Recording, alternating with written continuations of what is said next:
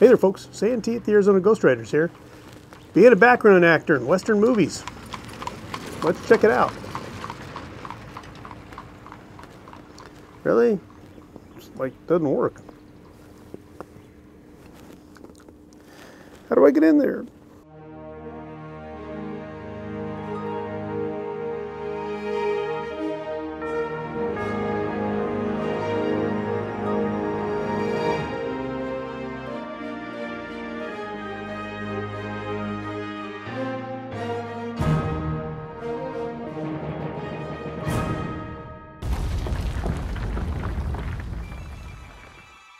I get a lot of questions about being a background actor in Western movies.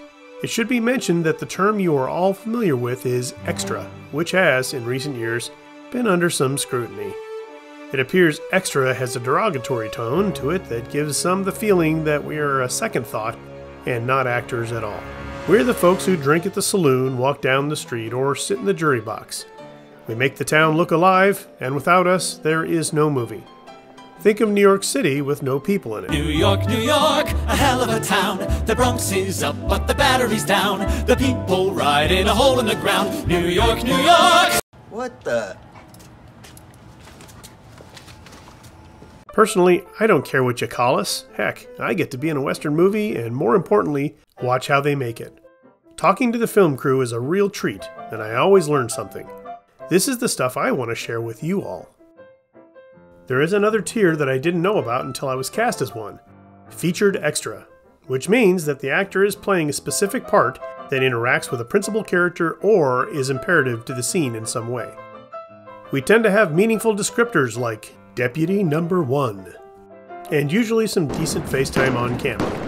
In my case, I'm usually getting killed or shot at. Now, there is a degree of stress that background actors bring. In June of last year, there were about 125 of us on set one day. Big street scene, with cowboys, bank robbers, wagons, and the rest of us weaving in and out of all this action. The production assistants and assistant directors, our wranglers, had to block us and make sure we are safe while giving the director the vision he wanted. They have the added job of choosing who goes where and in what scene. In one film, there were only about 10 of us to make up the street scenes, and we had to wear different wardrobe from take to take so the town would look more populated. At one point, we ghostwriters were literally swapping hats. When we are done with a scene, those PAs have to make sure we go back to our holding area and don't venture out exploring and disrupting the other filming going on. It's like Little House on the background actor prairie. It might be interesting to note that we're usually kept in the dark about the plot to the movie. Since we don't have lines, we aren't given a script. The less we know, the better. Nowadays, with social media, we can let the cat out of the bag pretty easily. That's one reason we sign non-disclosure agreements when we get on set.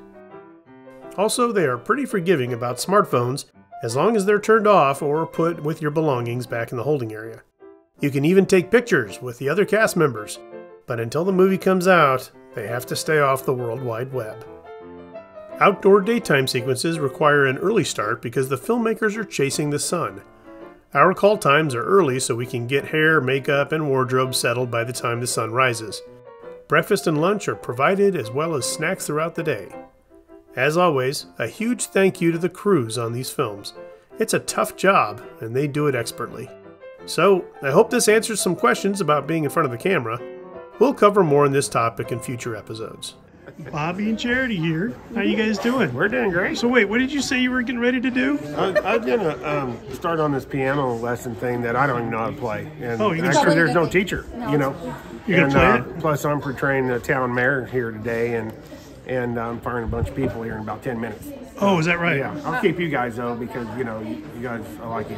Can you just stick to your day job and fall off horses and tables, please? Oh, well, yeah. It's safer. Yeah, I can do that. Yeah. You're gonna fall off a table and a horse?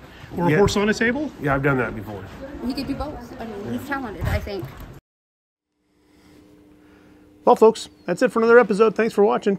As always, please like, share, and subscribe, and we'll see you on down the trail. Ike and old Betsy got married, of course, but Ike, being jealous, obtained a divorce.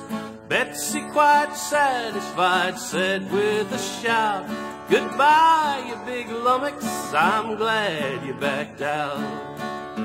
Singing dang fooly-I-do, singing dang fooly-ay.